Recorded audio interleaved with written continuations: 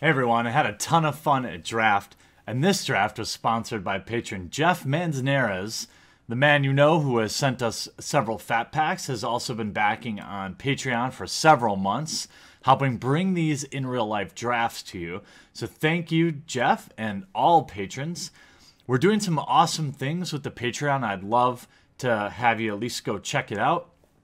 You don't have to back, but I think we've got some pretty cool ideas coming, and we're all working together now. We're spending the backer money all together as one.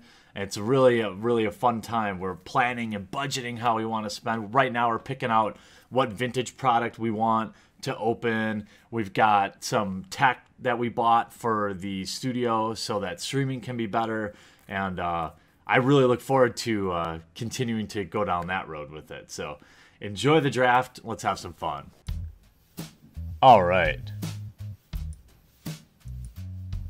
Here we go with another in real life draft.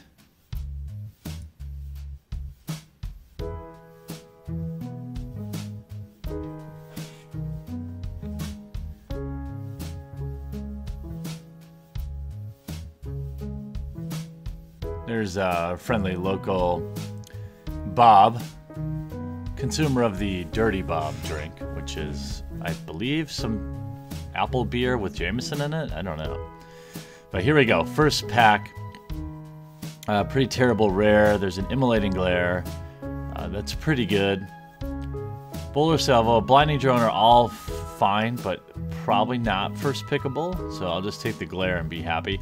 The guy on my left is actually Alex, the guy from our EDH videos. He wants to shoot some more today, actually, so hopefully we can do that. And there's the local guy that runs the game shop, passing the wrong direction. We politely remind him. Now here you're going to see, I don't recommend you try this at home.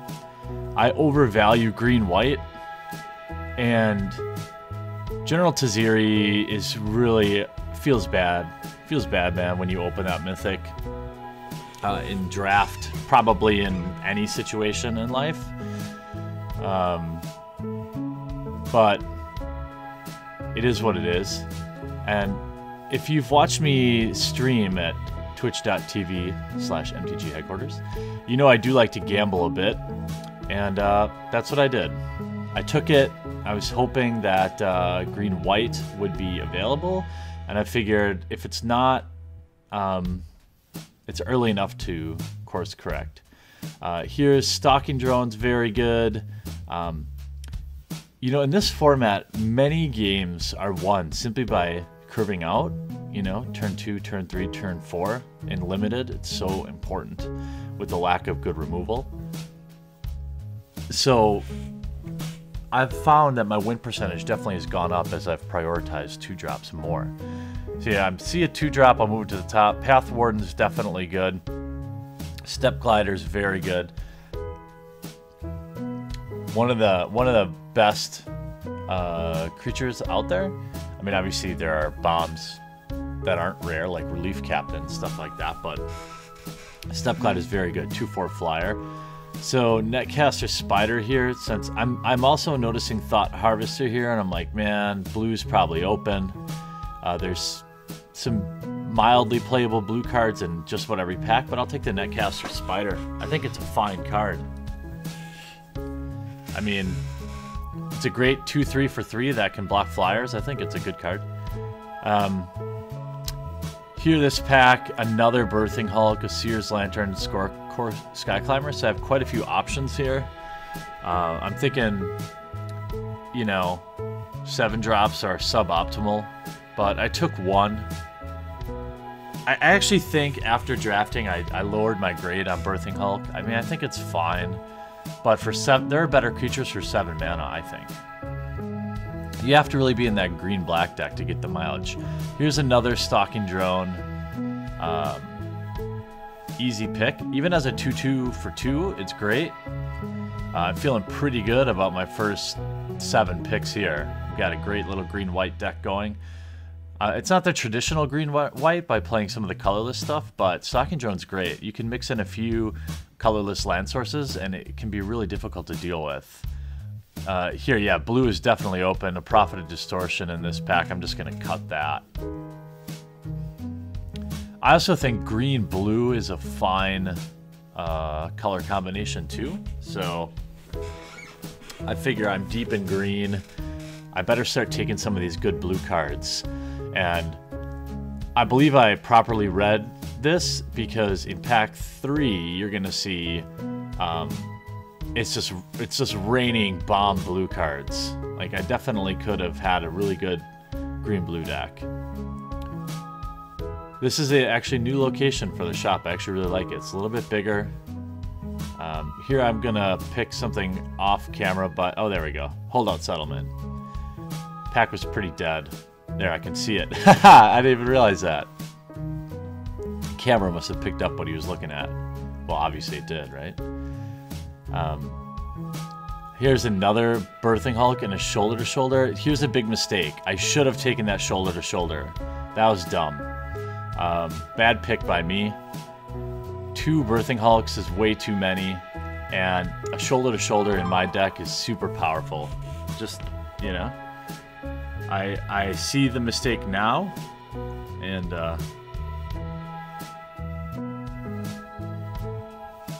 here, take a Unity. I think this card is underdrafted, even on MTGO. It's so often I end up with like multiples of it as just draft chaff. I don't know what's wrong with it. 4 mana instant that does support 2 and untaps creatures. Like, I don't know. It obviously isn't as good as I think, but we'll take the Meandering River here in case we have to splash blue cards. I always try to keep that in mind in case I end up having to splash, especially with all the blue cards I'm seeing. And my last pick there was actually a Seer's Lantern. I couldn't believe it.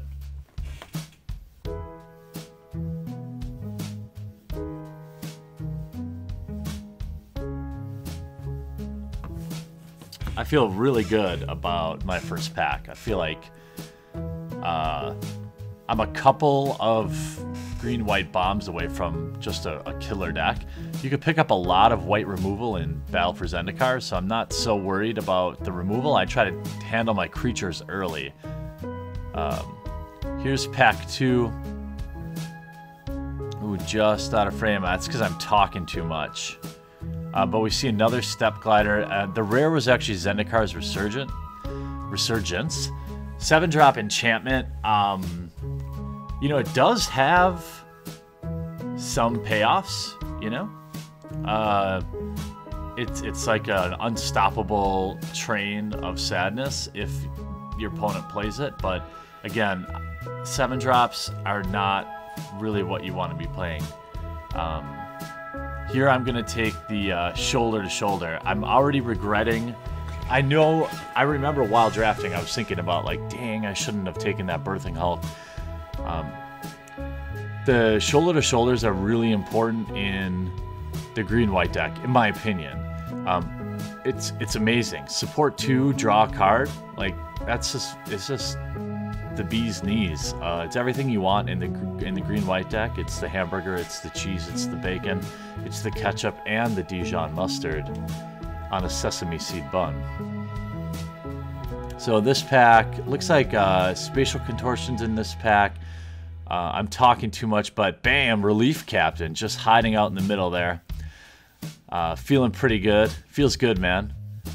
I actually talked to Alex after that, after we were taking a little break. And he's like, yeah, I know, I watch you stream, and I know you draft green and white. I did not like passing that to you. Here's another Step Glider. Might as well just go for the trifecta. I think I've drafted 3 here. I'm pretty sure I end up with 4. I did not play all 4. I played 3. Probably could have played 4. I mean, they're house. A 2/4 Vigilant Flyer. If this deck had a weakness, it would be, I think, 1 more Shoulder to Shoulder. If I dropped that Birthing Hulk for Shoulder to Shoulder, the deck would have been just bonkers. It's still carried me through to the finals. So here's a great Ondu War Cleric here. Happy to see a 2-drop. I've got a couple of allies. Always about them 2-drops in draft.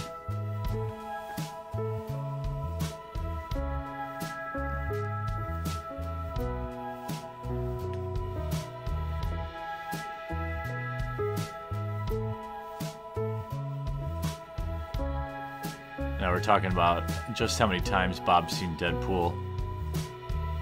There's like an old retro theater down where he lives called the Rosebud. Here we have yet another Step Glider in this pack. And, I mean, what else can you say? I'm already thinking I might just go mono white. I think I just showed Bob that I have a playset of them. We're pretty casual there. I mean, I don't know. Everyone just builds their decks right next to each other anyway, so it's not like I don't really care if somebody knows what's in my deck. In fact, several times I just say out loud what I'm taking. There's a millionth rune in their wake. I mean, I saw like 5 packs in a row that had that card in there. So I'm glad I'm doing this voiceover the next morning because I kind of blew this pack with keeping my head angle down.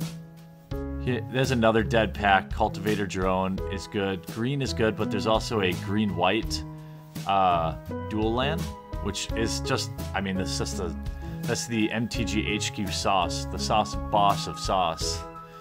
Not only am I just living the dream, but I'm even getting on-color dual lands. And a really late Expedition Raptor. You can see the Zendikars Resurgent wield. I often like to, if you watch me stream, I like to gamble on things wheeling, and it did wheel. If there wasn't an Expedition Raptor in that pack, I absolutely would have taken it, and I would have played it. Here I'm just going to cut the Zada's Commando. And as predicted, green is still wide open, or blue is still wide open. Here we have a really nice little pack, honestly. There's a Make-A-Stand in there, which I played. So I was getting a ton of playables really late. Like at this point, going into the Battle for Zendikar pack, my deck is done. I'm pretty sure it's just done. 2, 3, 4, 5, 6, 7, 8, 9, 10, 11, 12, 13, 14, 15, 16, 17, 18 playables. So it's not all the way done, but this is a great position to be in. When you, that's why gambling can pay off, but obviously more times than not, it's not going to. And it also matters if you know who you're drafting with, you know? There, I'm just going to take the crab, I think. On to our Battle for Zendikar pack.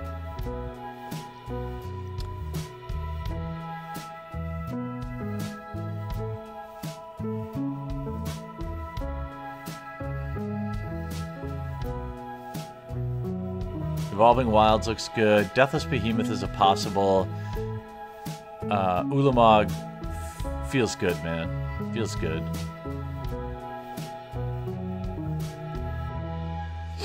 The draft had somebody opened a Kalitas in that draft, and I actually think an Oath Kozilek, but Oath Kozilek is not really a big deal. Good thing I'm done with my deck because I did not see really anything. Tarjuru Stalwart is the pick there, I'm pretty sure. I'm talking too much, but I'm remembering my pick, so it should help. Here's where the blue just is like crazy, okay? Here's a Clutch of Currents, and nothing I really want. I'll just take the Clutch. There's a Clutch of Currents in this next pack that I also cut, and then the following pack, there's a Coastal Discovery. It's unbelievable. And now I'm talking about how the new Ghostbusters trailer made me so sad. Feels bad, man. Feels bad.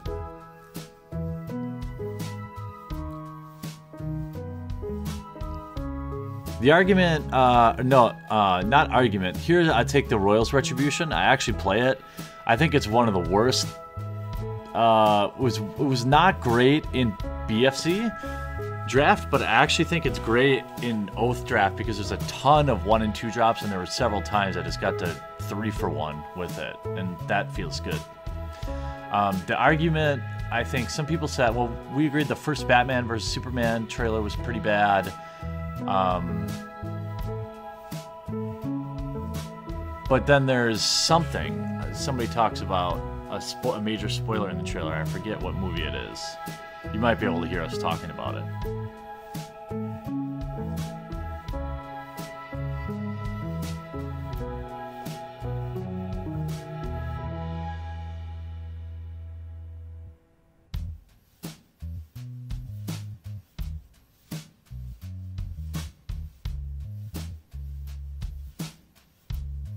Yeah, here's an Ondu Rising in this pack, which is absolutely great.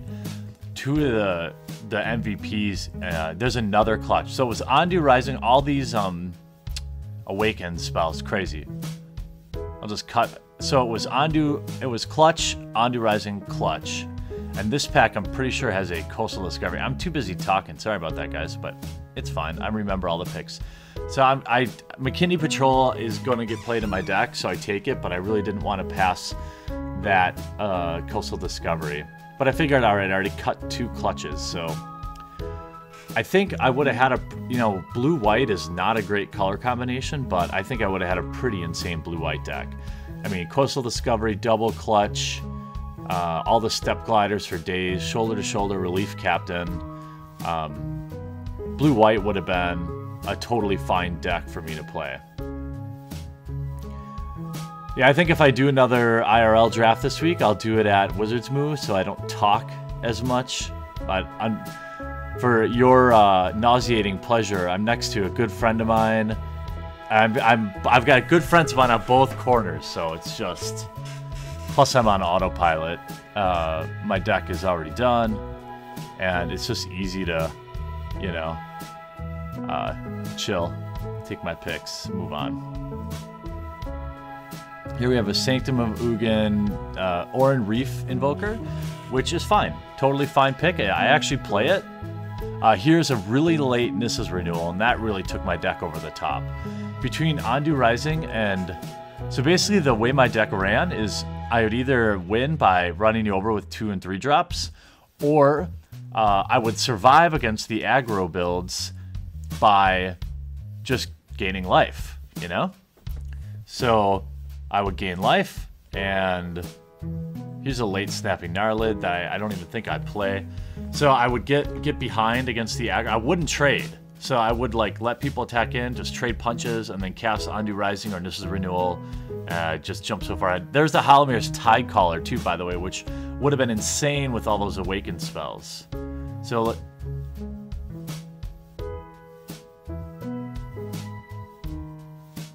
I don't know. There's something in that pack that shouldn't have been. Bone Splinters I just cut there. I probably value that. Oh, I'm not saying wow. I'm making fun of that Family Guy where he has the little head growth. Whatever his name is, Little Peter or something.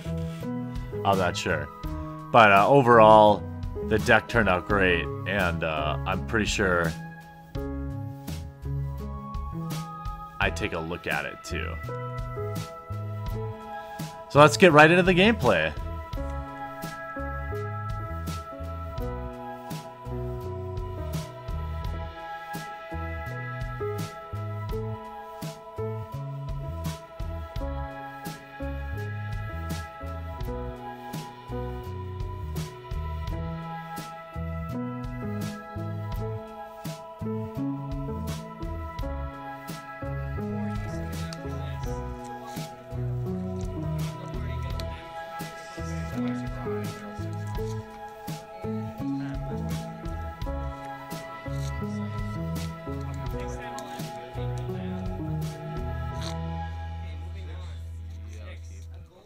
Yeah, I will too.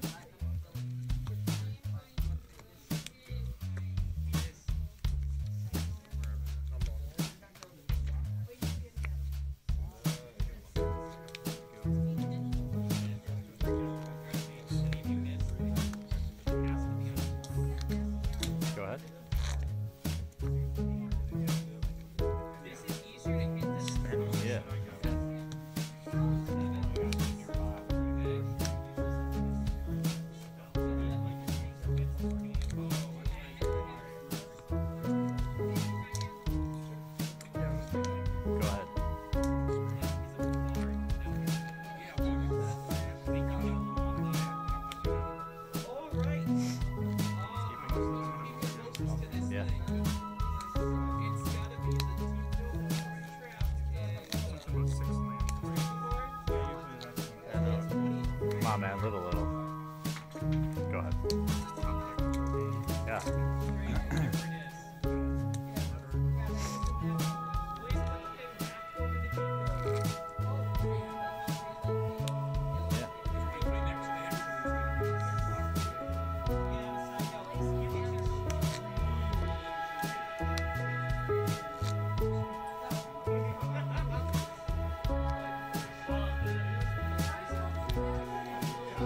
Check.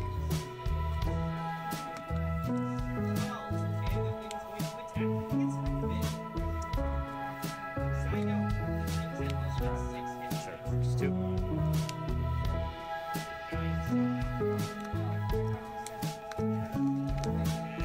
Go ahead, sir.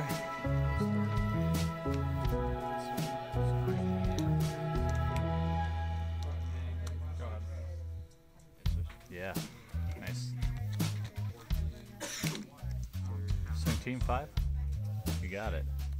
I'm gonna scry.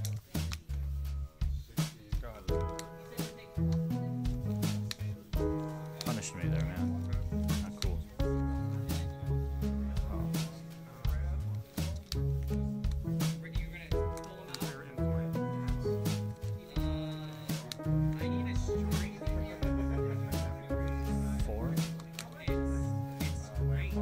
Yeah, just 2.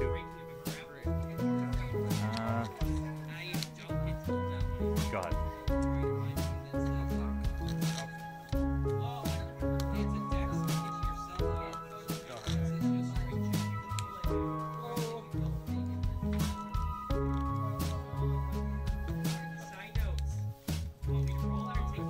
Sure.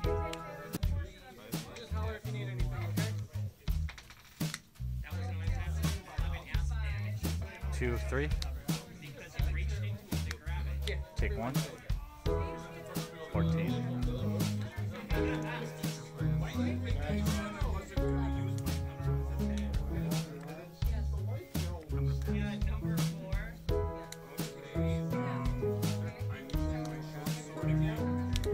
Yeah. I saw that deck floating around.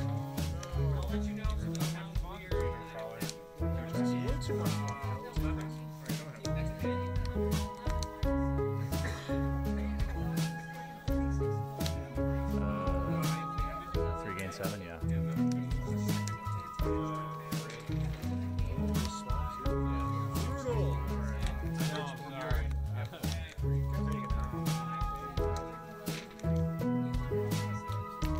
I'll pass turn 2.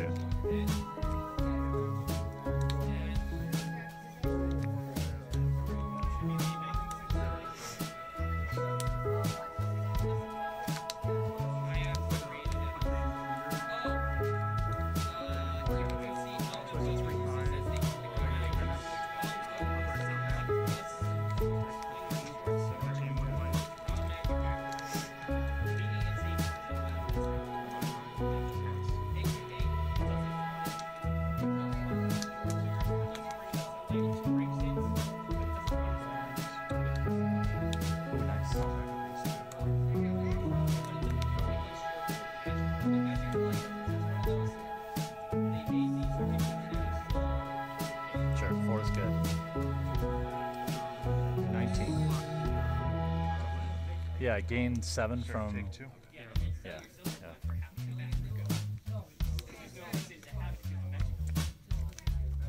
I'll play Stalking Girl. Your turn.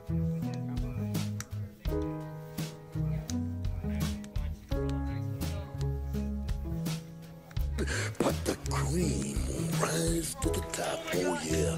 Macho Madness, yes, got more to offer. And President Jack Tunney thinks that I got it. What's that? Yeah, that was pretty gross. That was gross. Step glider into relief captain. That was gross, yeah. I will pass turn.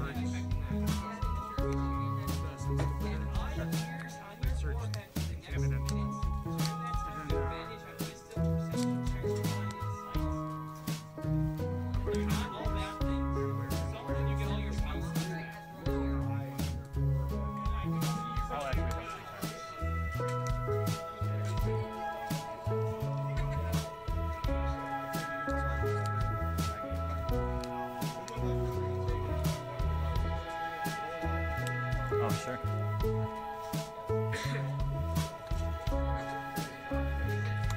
Yeah.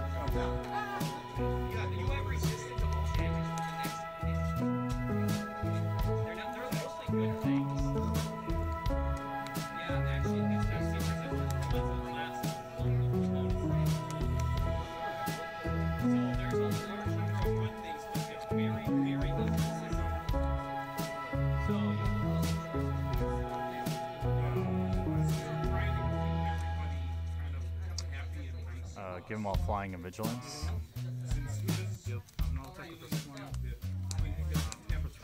9?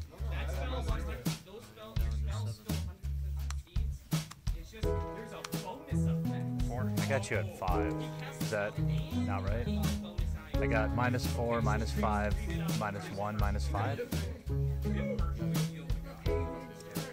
Maybe you put mine on yours and that's why they were like different or whatever.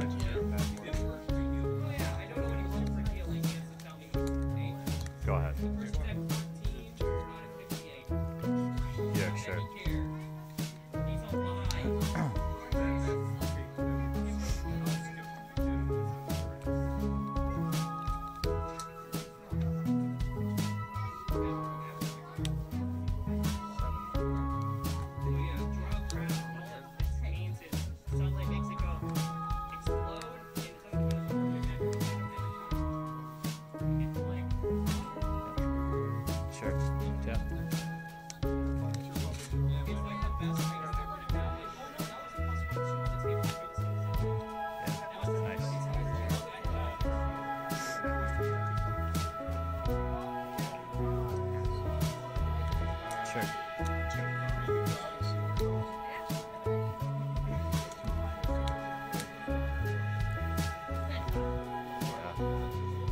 That was gross.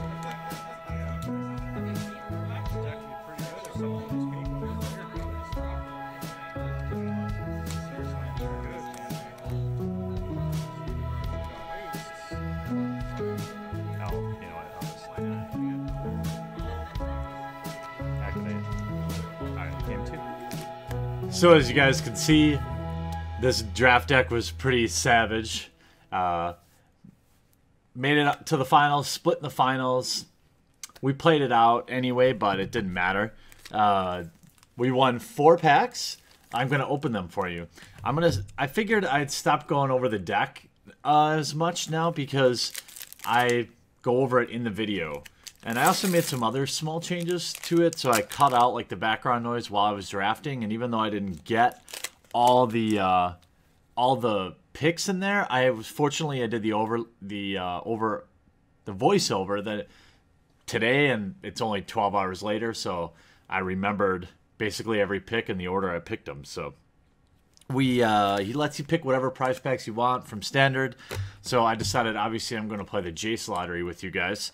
I didn't take Oath because there was a Kalitas and a Nissa opened out of Oath, so I knew that box was toast. And actually, the LGS guy was like, dude, I'll get you a different box. And I thought that was really cool, but I said, I just want to open a $100 bill, so this is what we're going to do. So we got 4 packs of Origins. They changed the prize payout a little bit, but I'm okay with it. We have Call of the Full Moon, Somberwald Alpha, Malakir Callblade, and a rare is Animist Awakening. We have Foil Prism Ring.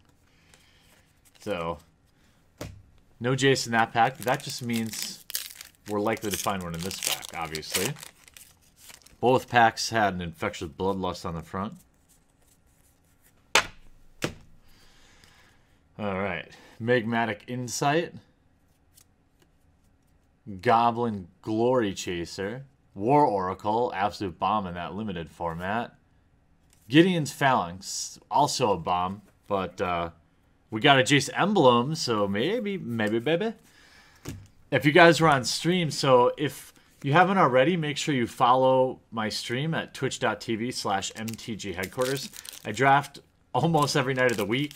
Last night even came on at midnight and streamed till almost 3 in the morning. The crowd is growing there, and it's just a ton of fun. And we open packs on stream. So there's that. And actually, the other night, we opened an expedition on stream. Scav Goliath. My backlights aren't on, and I can't reshoot pack openings, so these look a little dark. I'm sorry. Eyeblight Massacre, Ramroller, and Jace. Molten Vortex. All crazy good limited cards, but no Jace. All right, last pack. Here we go. So, the in real life drafts are just amazing, and I love shooting them. And you guys keep telling me that you actually want more.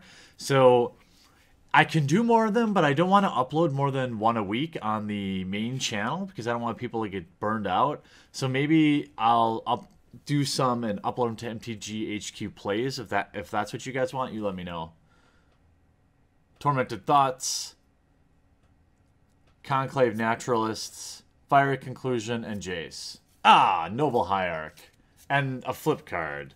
So we got the flip card, and we got the token, but no such luck. So I had a great time at draft. I love drafting good decks and being able to give that to you and then share my opinions while I draft. And I love hearing your guys' feedback as well. So hope you enjoyed your time, or hope you enjoyed this video, and we'll talk to you again real soon. Use all different kinds of content, so if you haven't yet, click on my face to subscribe. If you want to watch more videos, I've got some sweet playlists, including this one, where I open up every fat pack ever created. I've also got this one over here where I open just about anything vintage and old and expensive for your enjoyment. And all this is made possible by the awesome backers at our Patreon, which is linked in the description of every video. Hop on over there, check it out, see if it's something you might want to consider. If not, sit back, enjoy, and I'll still love you.